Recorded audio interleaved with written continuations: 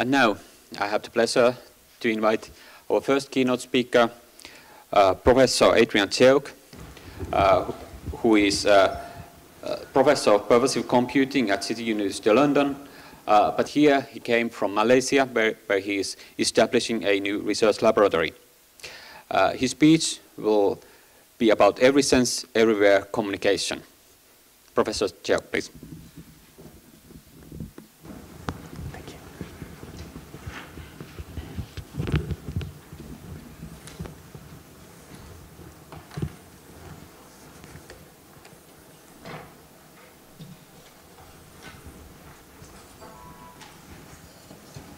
Oh no.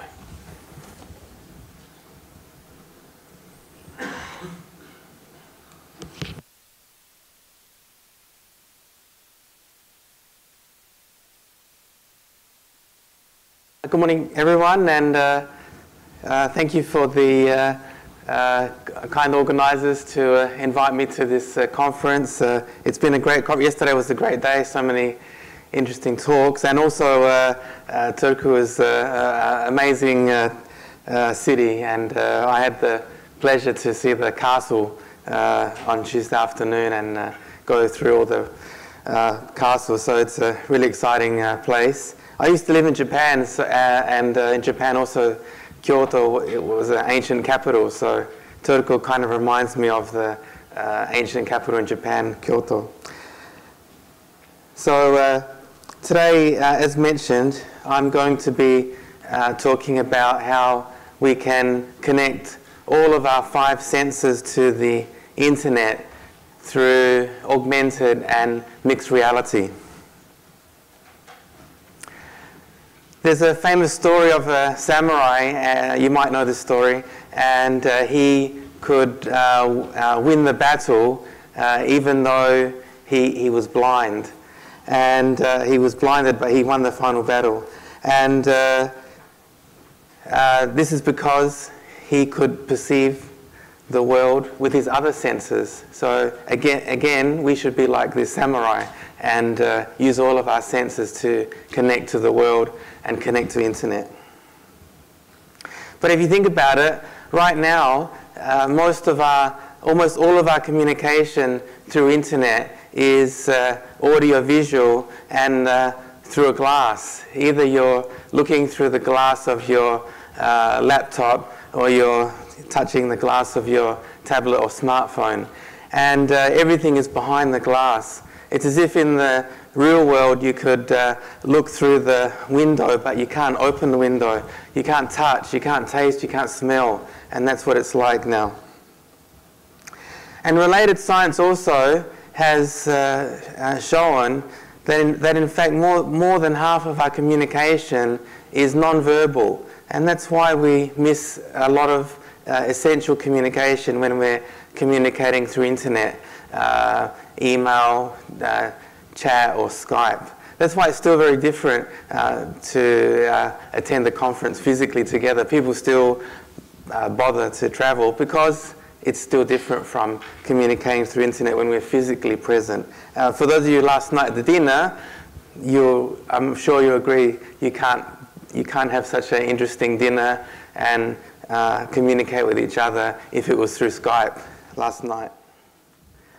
So I believe that in the future, that through the internet, through augmented reality, we will be able to communicate with all of our senses, and we'll move from the age of information that we live in today. We basically have access to essentially infinite data. But in the future, we'll be able to not only share data, but share our actual human experiences through the internet. So we'll go from the age of information communication to the age of experience communication. So I'll start off with vision, and of course most of the, when we think about AR, we normally think about augmenting our vision and head-mount displays or through tablets or mobile phones, and that's how I started in this area, which was looking at augmented reality and head-mount displays, and how can we augment in the indoor and outdoor situations. And to tell you the truth, I was in Singapore at the time and received a very big grant from the Defence Science Technology Agency in Singapore to do a wearable computer augmented reality system for soldiers in urban combat, so they could see like labels on the buildings and look down and see where are the sewers, etc. Because if there was ever a war in Singapore, which is basically city-state, it would be urban combat. We got quite a lot of money for doing the research. Now, so how can we use these systems that we developed for real society, for consumers and for everyday life? And I wanted to see, can we use mixed reality for new kinds of communication, new kinds of learning, new kinds of entertainment, new kinds of play. So when I was a young boy, I was really enjoying playing Pac-Man. That was kind of my generation, Pac-Man on big machines in the arcades, and I used to love playing Pac-Man. So I thought with this technology, we can become the human Pac-Man. So you can be the Pac-Man and see the cookies in the physical world, in the city streets, and you walk through and collect the cookies like you're a Pac-Man, and your friends who are ghosts are chasing you physically in the street. But there is a direct correlation between your body and the virtual avatar, so you become the human Pac-Man.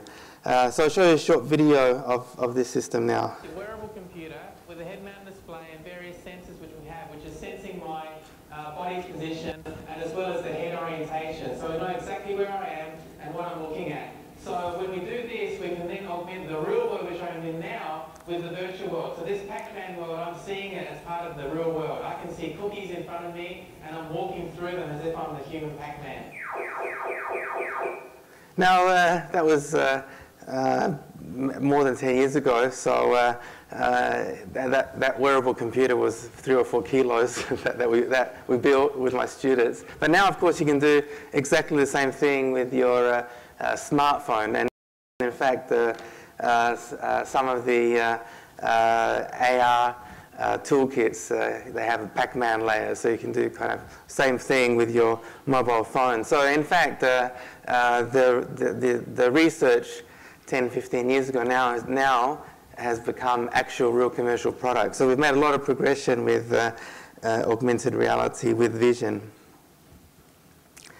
Now sound actually is something we often don't think about when we're thinking about augmenting reality, although yesterday we had a very good talk, if you saw, about sound. But if you think about it, the sound was the very first mass augmented reality. Before Sony invented the Walkman, there was no real way to have a personal sound. If you play some music, everyone can hear it. Once Sony brought the Walkman out, it was the first time we could have personalized sound. And so we have already augmented reality with sound for many years. That's the first type of augmented reality that we saw in the mass market. But there is still a lot of things we can, interesting augmented reality we can do with sound, especially when you think about sound plus interaction. I want to give you an example of a system which was made by one of our former students in Japan. And in Japan in the summer it rains a lot. There's a lot of monsoons and things, so people have to carry the umbrella all day because it can suddenly rain. Also where I'm currently in Malaysia. And it's very boring to carry the umbrella when it's not raining. So with this system here, he turned the umbrella into an interactive sound system, a virtual samurai sword. Let's have a look at this video.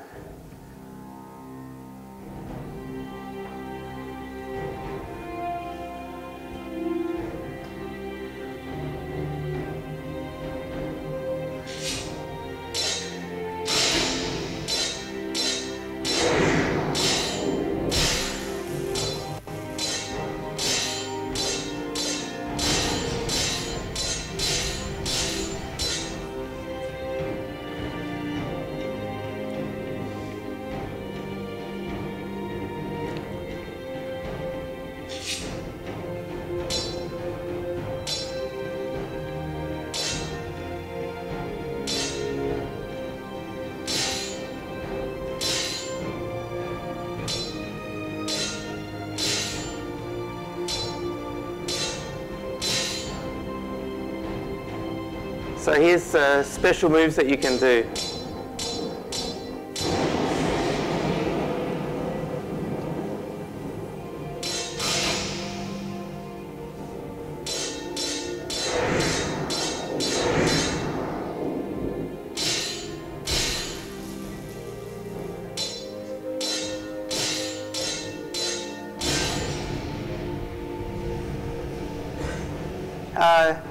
Now when it's cold, like it is in Finland, you can also enjoy this system and feel like a superhero.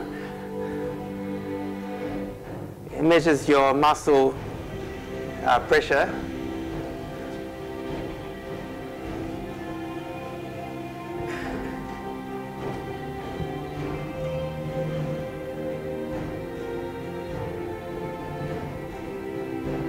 And you can combine these two systems.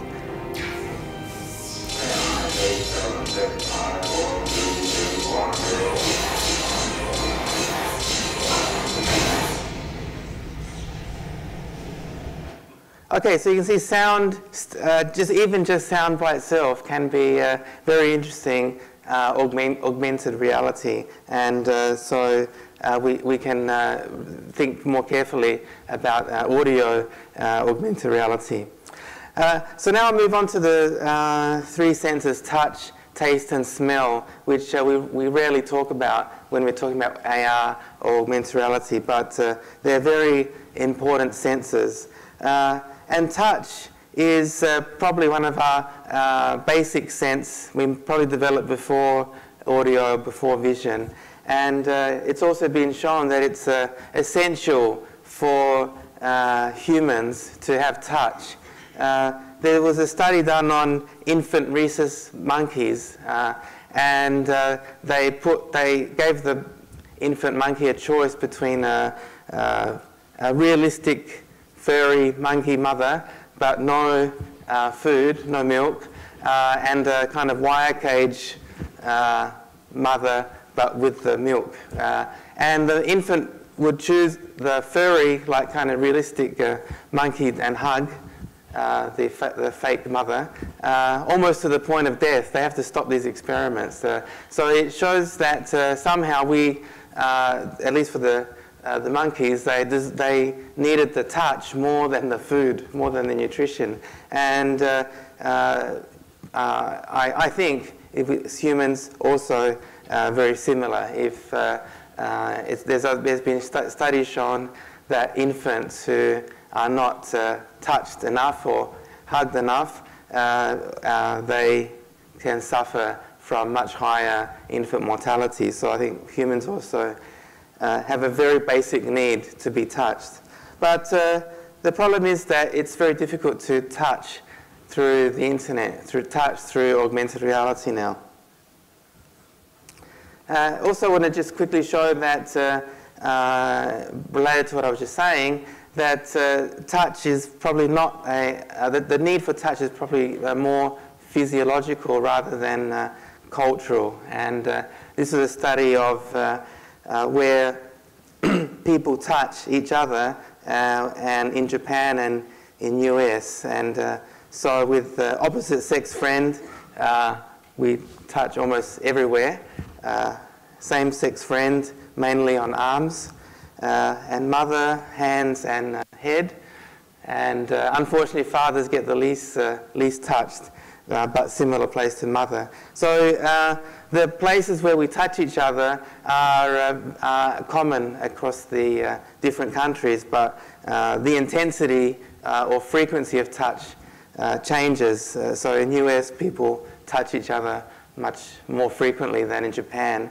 And I'm not sure where Finland is on the spectrum, but maybe somewhere in between. But it goes to show that that touch is universal. So I wanted to develop augmented reality touch, and I thought at first a very good way to start on this research is to look at human and animal touch, because if you're at work or at school or at a conference, you still can't telephone to your pet, because we still can't talk to animals, but I hope we can in the future. So I made a system where you can hug a virtual, hug a physical doll which was had pressure sensors, and then this information was transmitted through the internet, and then the pet, in this case the pet chicken, felt the hugging on her body through the internet. And so this was an interactive human-pet touch communication system. And next, I wanted to see, can we use such system for human-to-human communication? And we made a system which was called a hugging pajama, where parents and children can hug each other through the internet. So the mother may be very busy at work or at a conference, or maybe the children's at school. And but with this system here, you can hug each other through the internet. Not only can you telephone your child or do a Skype call, but you can hug them. You can hug them at the same time. So I'll show a video of this prototype. The future is coming fast, and your world will never be the same.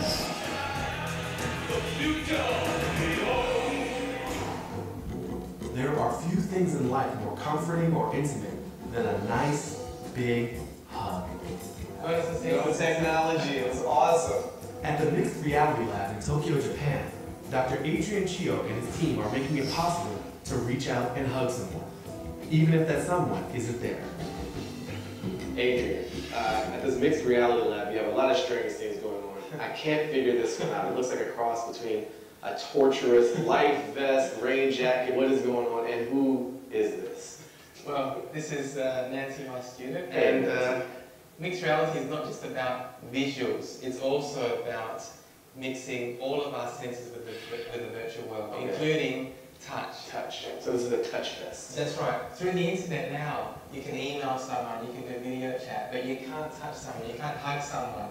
So this Sure you can. No. I've seen people do it all the time. You put a little asterisk, you say hug, and then you put another asterisk, and then they know you've sent them a hug. It's so important for human communication to touch and hug each other. So Justin Timberlake brought sexy back. You're bringing hugs back. That's right. How does this replicate a real hug? And if you just give a hug. My expert hug? Yes. We did a study of expert huggers such as yourself, and where you put your hands is where we put our special hugging actuation system on the body. Hugging actuation system. So this system here will replicate the feeling of where you So it's going to apply some pressure with my hands. Exactly. It gives a kind of feeling of the human hand caress on your body, on the body. Let's see it work. With Nancy far, far away in another location, Adrian takes out a controller and transmits his virtual hug via the internet. And then you can see that this hugging pajama is connected to the internet, produces the hug in the same spot. We can both wear such jackets, and then interactively we can have a hugging and caressing together through the internet.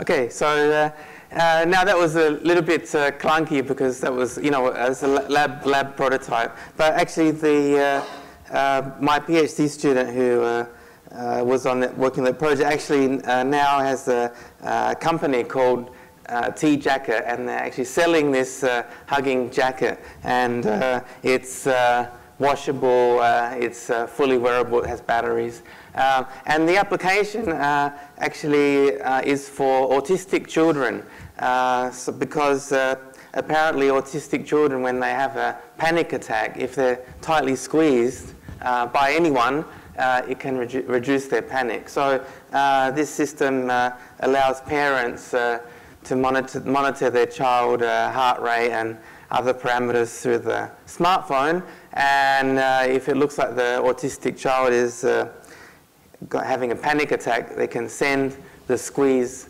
hug through the internet to this wearable jacket that the child wears. But although that is very good to do applications for autistic children, but we also wanted to make something much smaller.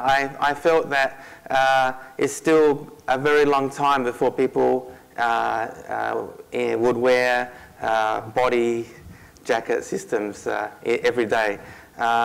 If you think about it, for everyday life, people feel very comfortable wearing things such as watches and necklace, earrings, and rings. So I think if we make the technology in such a form factor, it's a much higher level of acceptance for people in society.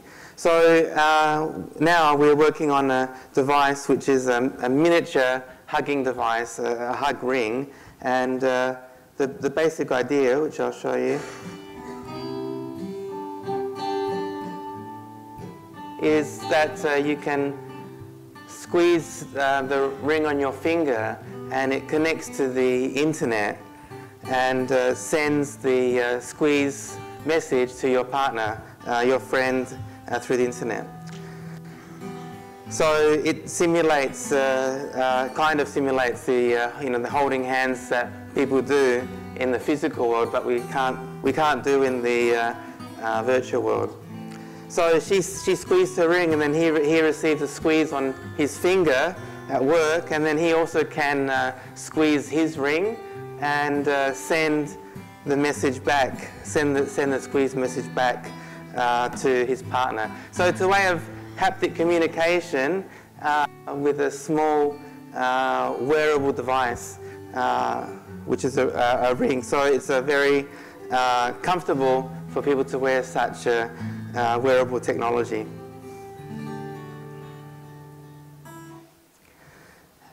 That video was a little bit older version, and now we're making an even smaller version of this ring. And for those technically inclined, basically it uses Bluetooth low energy to connect to your smartphone. And we also, because you can connect to your smartphone, you can also connect to your social networks like Facebook or WhatsApp and easily send a hug message to your friends through the social networks and vice versa. So you can see the new prototype which we're still working on, which is still a little bit too big for commercial market, but for research it's okay. This is the electronic circuit board inside the ring, and the next version we will make a circular flexible printed circuit board so we can reduce the whole size of the ring. And this will be the new version once we can make a circular printed circuit board. Now, one thing I want to mention is that we don't just need to augment reality. We can make new kinds of communication once we digitize the sensors. So in the physical world, we will normally have one-to-one communication for touch. So you hug one person or you shake one person's hand. But once you can augment this in the virtual world, then of course you can have new modes of communication. So for example, one-to-many. Let's say let's say you just received a promotion. You can hug all of your Facebook friends at the same time, which you can't do in the physical world. And also many-to-one. So for example, a very famous pop star, I think millions of people would love to hug him or her. So we can make new kind of services where you can send a hug to some famous pop star or something. So many-to-one and one-to-many is another mode of haptic communication we can have when we digitize these signals. Now, what about another very important haptic communication is kissing. But nobody wants to kiss the smartphone because it's very strange to kiss glass, and it's also not very realistic. So we've been working on a device that can send a realistic kiss sensation through the internet. And the device has pressure sensors and also pressure actuators to transmit a kiss system. And let me just show you a video of this now.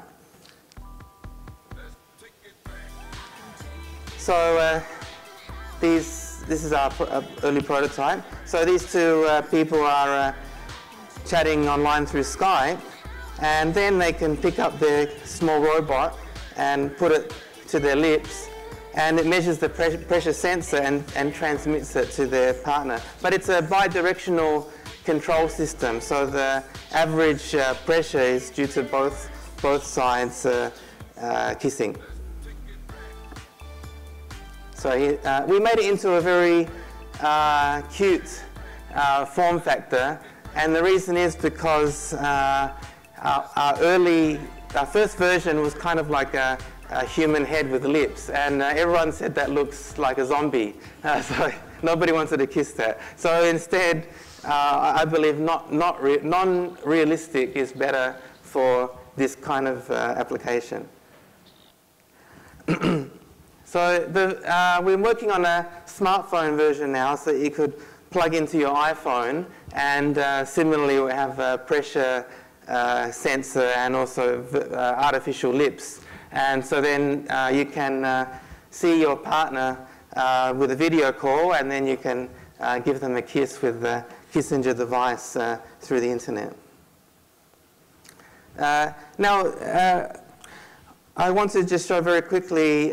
This is not my work. This is a work of a friend and colleague in Osaka University, Professor Hiroshi Ishiguro. And the reason I want to show it is because they did a very interesting study recently with this hugging. They made a system called HugV, which was a hugging robot.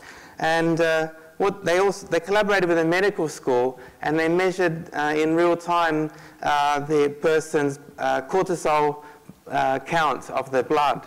And they found when you communicate with with the phone or communicate with this robot, even though the actual message was the same, when you communicate with this form factor, people's cortisol level dropped. That means they're less stressed.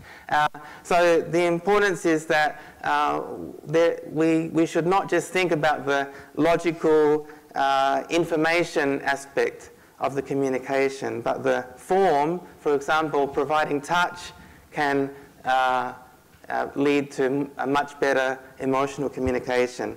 I'll just show you a quick video of this HugV. The HugV is a cushion in a minimalistic human form.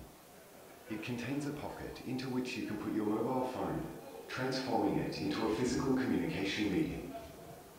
The shape of this huggable cushion is based on the Talanoid robot developed by Osaka University's Professor Ishiguro. It contains a microcontroller and vibrators which match the characteristics of the caller's voice, so people can have a richer communication experience when talking on the phone with loved ones. 2つのバイブレーターで6分と6分というその心臓の一番ベースの鼓動の音を作っています。で、その鼓動が今度は速くなったり強くなったりするわけですけど、それは、人が話す声の大きさとか声の高さに応じて、速くしたり強くしたり、そういうふうな、いくつかのルールで鼓動を再現するようにしています。テレノイドを年寄りに渡したときに、ほとんどの人がこうやって抱っこして相手と喋られてたんですね。だから、テレノイドいろんな機能ついてますけど、一番簡単にするんだったら、携帯電話と抱ける柔らかい人間らしい形のものっていうのでいいだろうっていうので、やっぱお年寄りと子供さんとか、それからもちろんこれは親子でもいいですし、恋人同士でも使えると思います。Okay, so to get to the last part of my talk, I will talk about the now smell and taste interfaces. Now, as I mentioned, touch and taste and smell are very rarely used for augmented reality, but they are very important. And I talked about the importance of touch, but also taste and smell are highly important senses.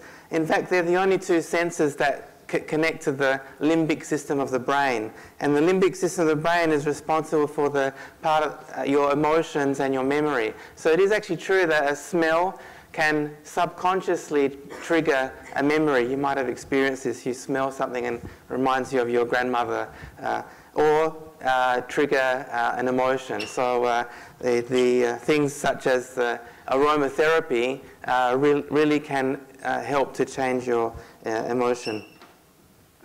But unfortunately, it's still very difficult to communicate by smell and taste through the internet. And that is because of the fact that they're chemical-based, and we can't transmit chemicals through wires or radio waves.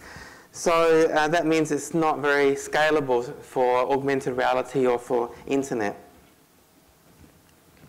Actually, there's been people who have been thinking about this smell interface for quite a long time. I think the first interactive smell system was this Sensorama built in the 60s, of course in California, where all the crazy things happen. And you can notice that it has not only 3D motion picture, but it also has aromas, it also has a smell. Unfortunately, it was way ahead of its time, so they didn't sell even a single unit, although you can find the patent online, and it's a very interesting patent to read.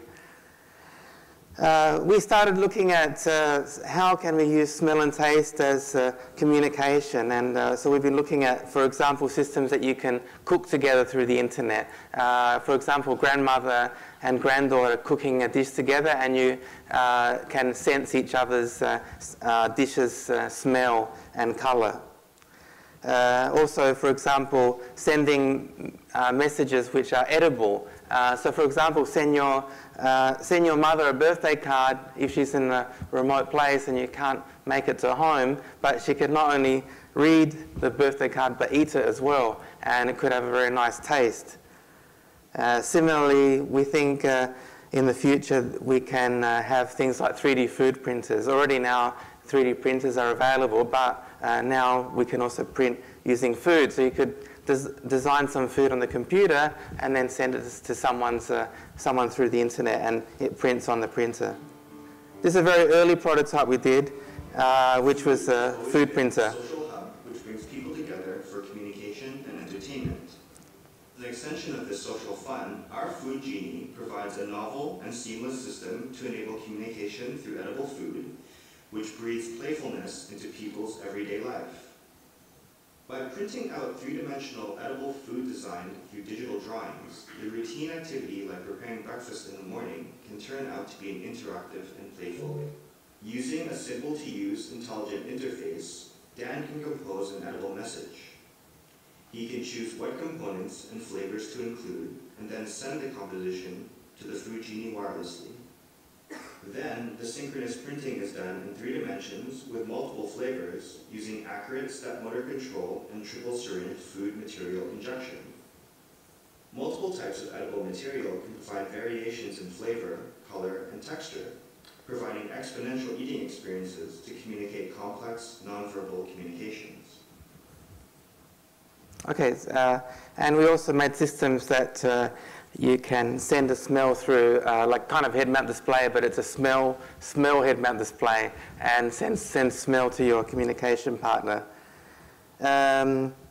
Now, there has been some other research actually also done in Japan for projecting smell, right? Because if you think about it, if I release a smell here, everyone can smell the same smell. But what if I want to send apple smell to you and peach smell to you? Then we need a way of projecting the smell. And so there was some research where using vortex rings, you can send using vortex rings and an air cannon, you can project smells to someone. I think I'm running a bit late, so I'll skip this video. You can get the idea. What I do want to show you is instead a work that we've been making prototypes in the lab to allow communication of smell, especially through mobile phones. And so we've been making devices that you can send a smell to someone through the internet using their mobile phone. And you can see the development. We started off with pretty clunky and big prototypes on the left, and we're getting smaller and smaller. And now this device called a Senti, you can easily plug into your mobile phone, Android or iOS. I'll show you a quick video of this system and of now. Is inseparable from the history of mankind. And now, 2013, introducing a whole new approach to food, tasting and savoring food with your nose. This means nose barbecue.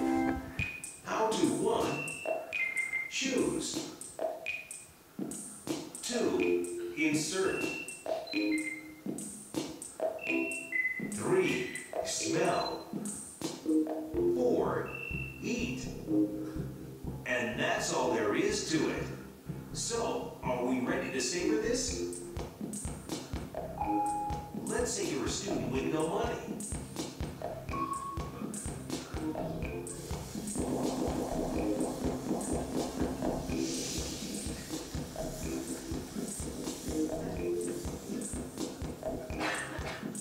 All you need is some light rice and your stomach will feel satisfied.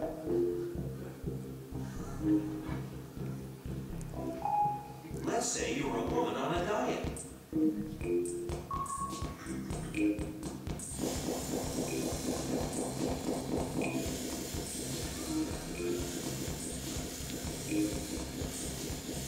Obviously, calories are not an issue when you're dining at yakiniku. And you can also put them together to communicate, make new smells together. Going out on a date.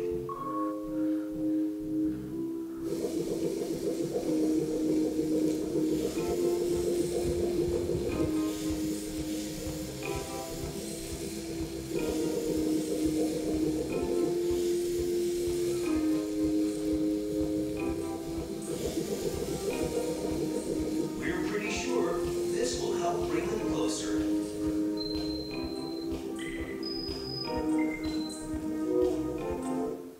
Okay, we actually did a project last year with a restaurant in Spain called Mugaritz, and Chef Andoni, who you can see in the picture there, one of the top 3 chefs in the world. And we developed a system that you could virtually cook one of their signature dishes and release the smell. So it's like a smelling cooking app. This was the dish that we simulated, and it was successfully released in a conference called Madrid Fusion. We also have worked with Oscar Mayer. I'm not sure if anyone knows Oscar Mayer here in Finland, but it's a very big small goods manufacturer in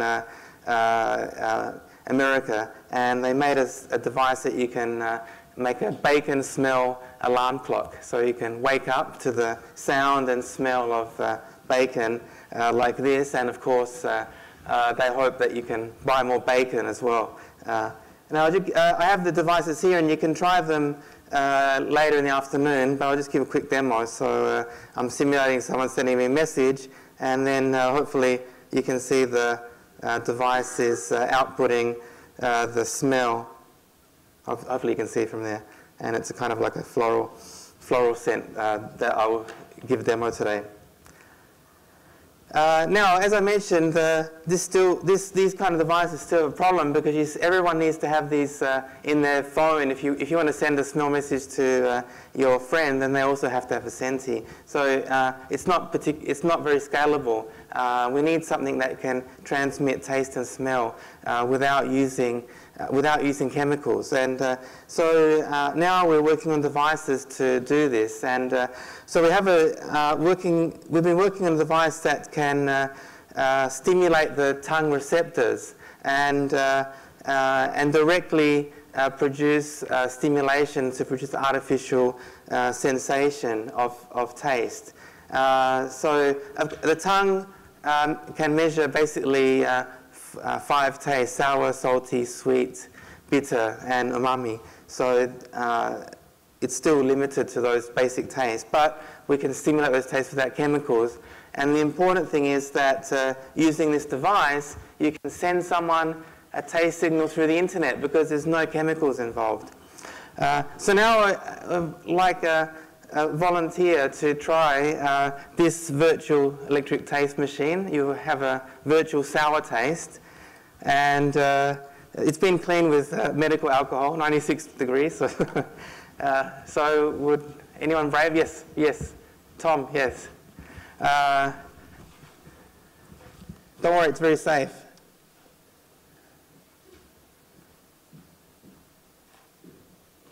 I must say I'm a bit afraid about this. Okay, please don't worry. Yeah, please have a seat. And please put your tongue in between these 2 silver electrodes. Okay. All right, inside, in between here, there. Yeah. Okay. And now it's off. So now I'm going to turn it on, and you will receive a sour sensation. Yeah, good. And I'm going to increase the current now, a little bit stronger taste. Yeah, and I will turn it off now, so you can see that it's turned off now. So, so this directly stimulate the receptor to get artificial perception in your brain. Yeah. So, thank you very much. Thank you. Very brave. Thank you. Let's give him a clap. Okay. So we also aim to do, and by the way, you can try this in the afternoon in the demo session. We also want to do smell without chemicals, but this is going to be a lot more difficult. The reason is because actually we don't smell through the nose. There's just a passage for the air to flow, but the actual smell sensor is the olfactory bulb, which is actually on top of the palatine bone. It's basically on top of the back of your mouth. And so we can't really stick electrodes there because there's a lot of muci and also probably be very painful.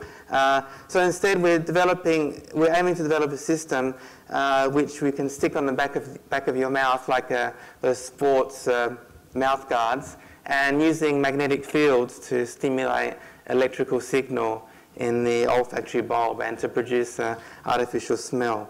But that's still very much a work in progress. So to finalize, I just want to say, similar to what I was saying about the touch, once we digitize the senses of smell and taste, we will be able to have completely new kinds of communication, which we so at first, people will want to reproduce the physical world. For example, send someone a chocolate smell or send someone a strawberry smell if it's their birthday. But next, we will make new kinds of interaction. So, for example, a child now is very difficult to cook in the kitchen because there's fire and knives and a lot of dangerous things. But what about if your kid could program on their computer or their iPad, like GarageBand, but GarageBand for food, make a new recipe and then send it to their grandmother through the internet. She can virtually smell and taste it.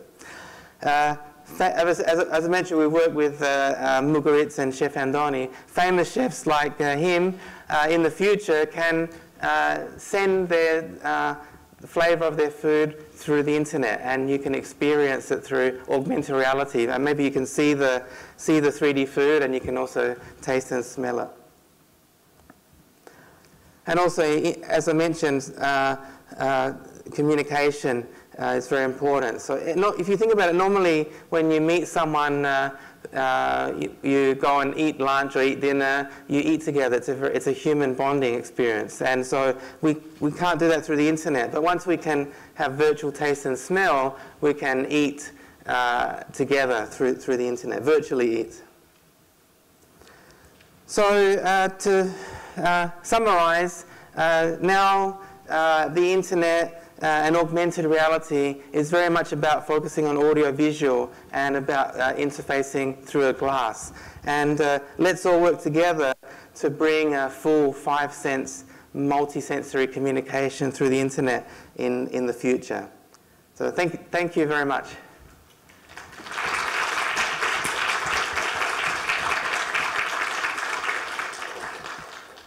Thank you very much for a really inspiring talk. Now we have some time for questions.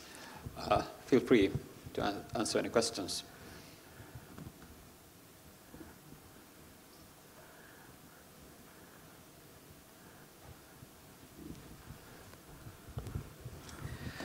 Hello. Thank you for your speak. It was awesome. I was pondering about this thing that you can touch people via the internet. Yes. And let's say in the situation that Alice and Bob are touching each other, and then Eve comes to the line, and without their knowing, alters the messages. Isn't that kind of funneling without permission, touching without permission? And now to think, there are things in a sexual matter in the same. Is there any kind of study about this, that you can alter this kind of augmented reality of others? Yes, a very good question. So I didn't have time to talk in details, but we did a study with the hugging system, and with a partner who was a professor in the psychology department. And so for anyone who's a psychologist, the psychological tests are very, very narrow. They want to test some A or B, right? So basically, a standard test in psychology is to watch some scary image or scary movie, and you can measure people's fear response, their heart rate and their skin conductivity, because you sweat more when you're scared. So there was three types of tests. One was actually your friend holding your hand physically. Second one was the friend virtually touch you through the internet. And the third one is we told the person you're going to get random hugs from the computer. Okay. And the interesting thing was that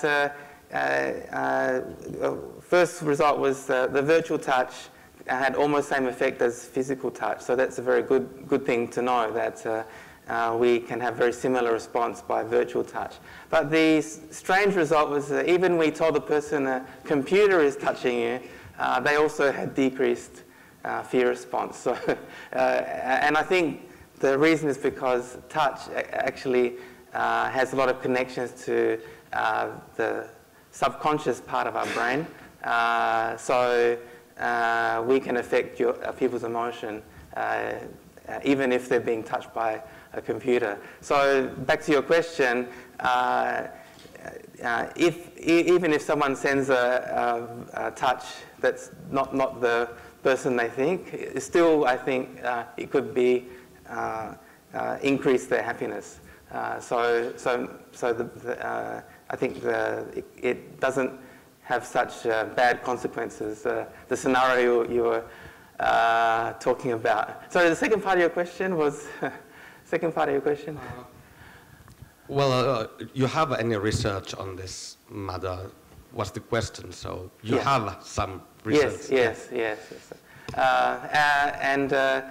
So I think in the future we will also not just touch people you know. For example, parent and children, boyfriend and girlfriend. But already now people really like some virtual character, like a game character. So I think in the future people want to touch the virtual characters as well.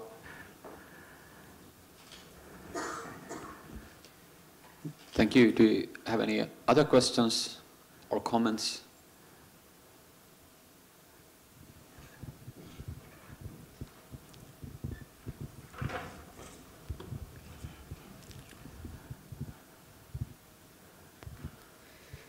Yes, I was wondering, has there been any research on augmenting the sense of balance?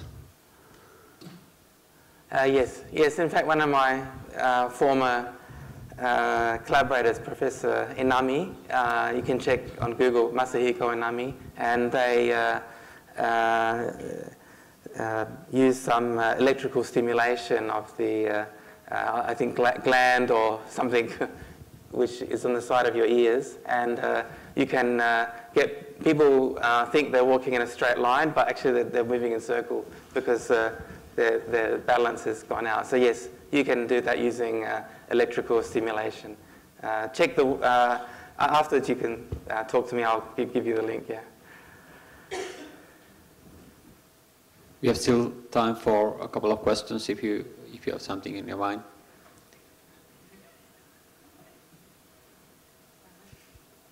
Okay, so as Professor Cheok mentioned, he will be demoing those devices in the afternoon during the longer expo session, and so you have the possibility to actually try some of the devices, and of course you can ask more questions at that time. Yeah.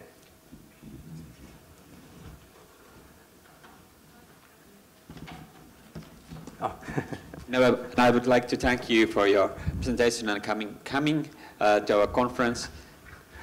And here's a little present for you. Thank you. Thanks very much. Thank you. Let's take a photo together.